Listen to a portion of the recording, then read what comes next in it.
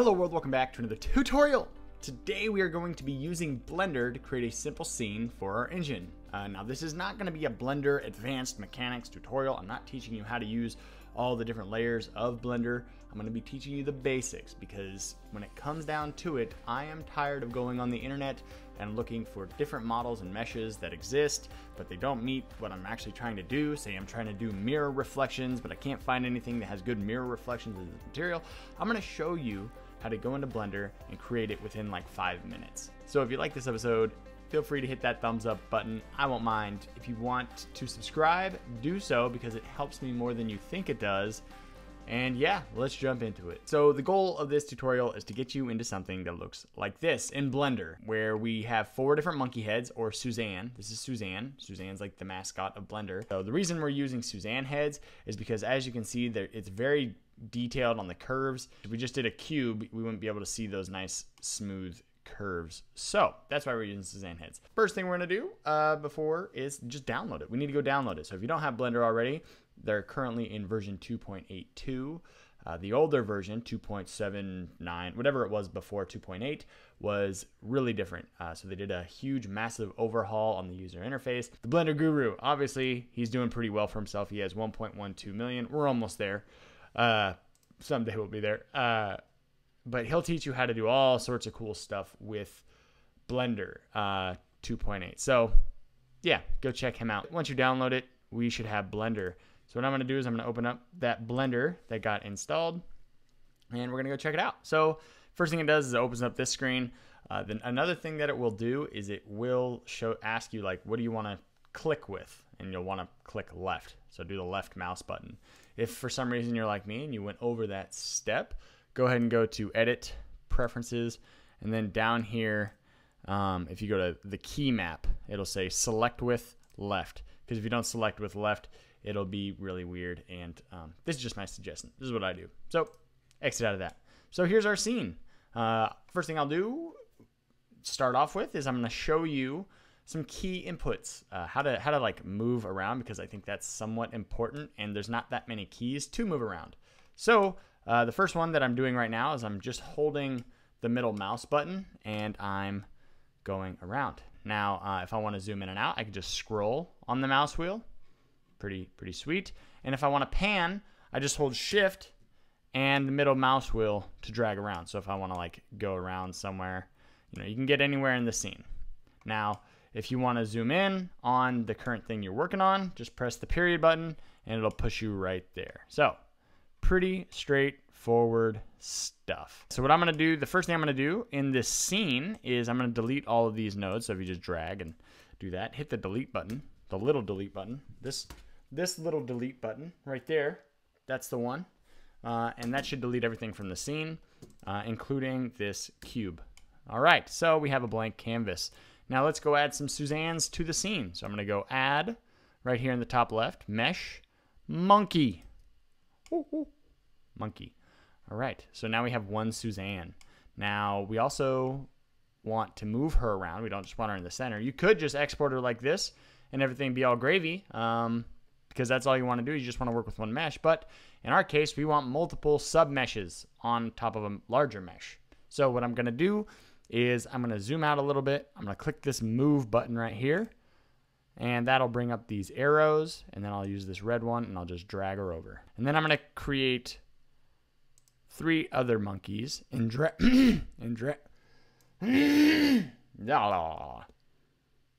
them off to the right, and the top and the bottom. So let's do that. Mesh monkey up, mesh monkey down. Oh, look at Suzanne. She looks so beautiful. All right, cool. So now we have our 4 monkeys in space that we can add different materials to. But before we add materials, what I want to do is I want to look how blocky they look. They look so blocky. We're going to get rid of that. So for each individual one, what we need to do is we need to click on them. So make sure you're in object mode. You can go back and forth with tab, but it just looks like this. This is what object mode looks like. Go ahead and go over to this little wrench on the side and add a modifier. The modifier we're going to add is subdivision surface, and that's just basically going to give her more vertices on her face. So go ahead and do that. Make sure a little bit more smooth. And then we need to click apply because you need to apply that subdivision surface. And the last thing we need to do to make her look all shiny is just right click on her now and do shade smooth. And now look how beautiful she looks. Look at her. She's gorgeous. And I'm going to do that for every other one. So yeah, I'll fast forward that. 1 second. And as you can see, we have 4 beautiful monkeys, left, right, top, bottom, all aligned, and they're all shaded really differently. If you wanted to, you could have just left them really blocky. If you're going for the low poly look for your engine, just export them like that. You're done. Fine. Export it. Done.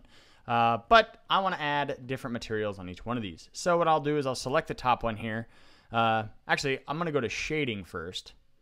Shading's a good place. That's basically where your shaders stuff happens, right? Shading. You're shading it. We know all about shading. I'm going to hold shift, use the middle mouse button and drag it down a little bit. And there we go. We have our monkeys. So now that we have our monkeys, let's go and add some materials. So if you go down here on the right side, let's select our monkey. Go down on the right side. This is our materials. If you wait a second, I'll see the material properties. Go to new, and let's add a new material for this monkey. Now this monkey has a new material.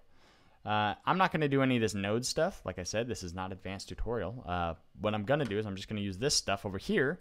And let's just start by changing the base color. And if you see, if I drag it around, a new color appears. Let's make it a really shiny monkey. I want to make it like a purple shiny monkey. So it'll be purple. I'm going to go down a little bit. You can play with all these values. It's fine. No one's going to punch you or beat you up. I might. Just kidding.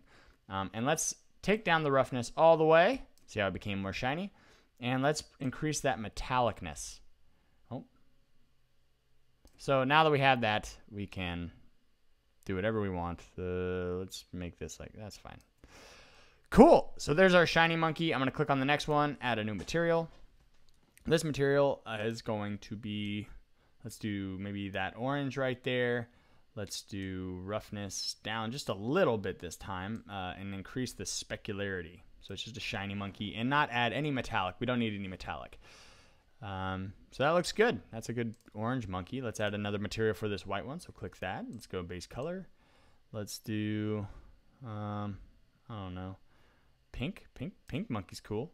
Let's add a little less specular, a little more roughness. So it's a rough monkey. And then we'll click this last one over here, and I'm going to do a base color. Well, I'm going to keep it as white, but I'll make the metallic all the way up, and then the roughness all the way down. So it's a perfect mirror.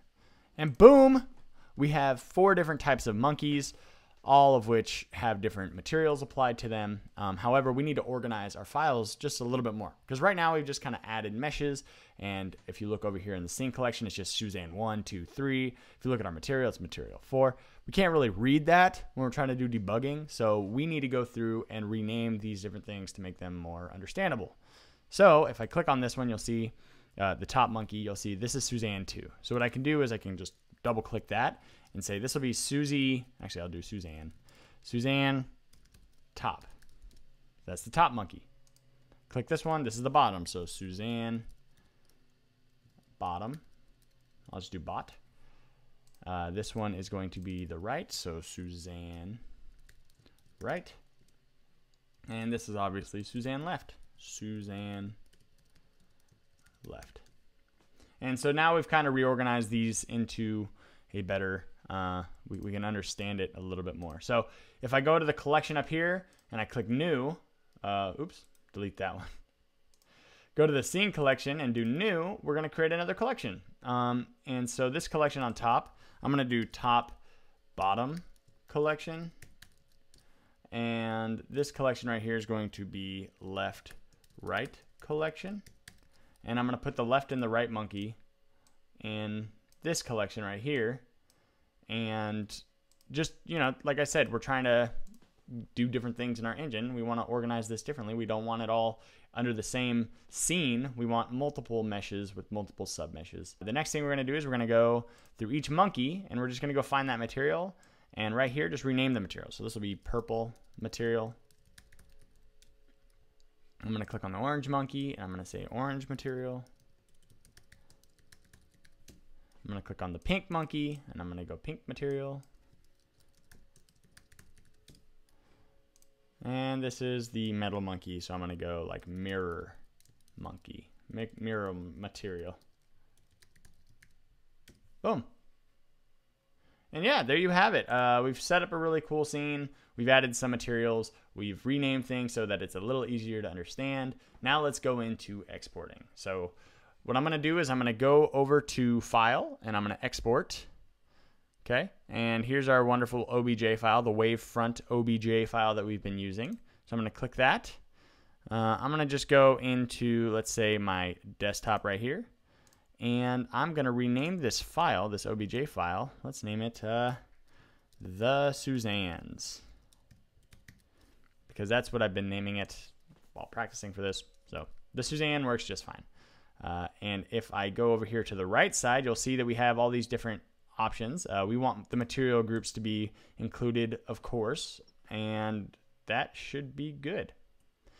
The next thing that we might want to change is one of these values. So smooth groups, right normals, include UVs. This will give us our normals and UVs. Yes. And we also want our materials. Yes. So those three need to be checked. Apply the modifiers that we had over here.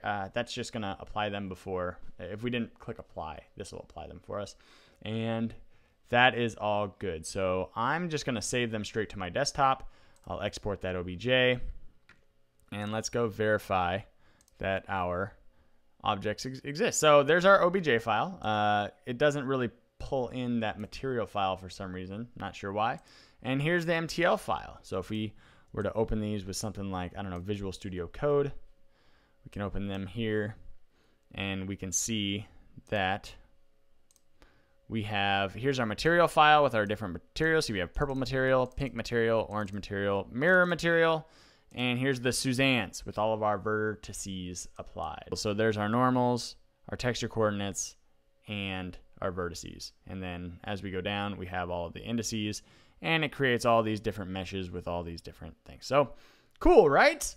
In the future, don't worry, we will go over exactly what all of this stuff means, because that's important as well. But I did want to show you how to export it. So now that we've created it using Blender, let's go ahead and import it into our engine. And here we are in our engine. So what I can do now is I can go ahead and import that OBJ file. So I'm going to go to Entities, Libraries, Mesh Library, and we can go up to the top and add one more of these little values. So I'm just going to add right here. This will be, what is it? The Suzannes.obj, but we don't need that. And then I'm going to name this The Suzannes, case The Suzannes. Boom! Okay, so in the code we've added it, but we haven't actually put it over here. So go to core, in res, whatever that new group is, delete it, and go to your Finder, go find those files that you had, and just drag them over into your engine.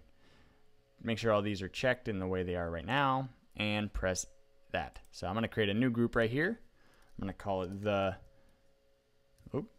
Suzannes. I'm just going to actually call it Suzannes. And yes, now we have our Suzannes on our engine, and we can use them. So go to Game Shiz. Let's go to Game Objects, create a new file, a Swift file. So the file will be called The Suzannes. What I like to do is just go to Quad, because it's very simple, and paste all this stuff in there. Let's replace all the quads and that with The Suzannes. The Suzannes. This will be The Suzannes. And yeah, we have a game object that is a Suzanne game object. We can use it in our scene now. So if I go back to our scenes, sandbox scene, now I'll rename this. Actually, I'll do it right now. So refactor, rename. We're going to call quad The Suzannes. And the quad will now be The Suzannes. It's a The Suzannes object. And let's not do any of this stuff right here, including the party parrot. Let's just kind of remove that and press play. If we were to press play right now, it's black. I'm going to fix one thing real quick. Let's go up to, let's go to types, metal types, and down here towards the bottom, what I want to do is for material, let's just use material color. shouldn't have to state the material color. And the material color, we're gonna reduce it just a little bit. Let's put it to 4, because right now it's almost white and it's too bright. So there's our material color. Let's go back to our scene, sandbox scene. We can just delete this actually. Press play. And let's see what sort of output we get. Okay, so it's loaded, and look at our beautiful scene. Oh my goodness. Doesn't that look good? There's our 4 Suzannes. Obviously, they don't have the material applied to them because we don't have any way of doing so. And I will be doing an episode on how to apply material, each submesh's material to itself. But as of right now, we don't need that. All we need to know is that we have 4 Suzannes imported into our engine that we can modify. So I'm just gonna update this debug camera to go to, like, I don't know, 7. Let's do 10. Something just a little bit farther back because microphone's in the way. Because, yeah, we just want to pull it back. We can say Suzannes, the Suzannes dot set specular. Let's do shininess, material shininess to, like, let's say 100. It's going to apply it to the whole mesh. Like I said, I'm going to show you exactly how to make it so that, you know, they're not all having to get the exact same value applied to them. So I hope you guys enjoyed this episode. I know it wasn't really a Blender tutorial. It was a Blender tutorial, but very basic, but it has to do with our engine. So I'm going to put this into our engine playlist. Remember, subscribe, because really you need the support of your subscribers. You guys are my subscribers. I want to keep pushing out content for you. Hope you guys enjoyed this episode. See you next time.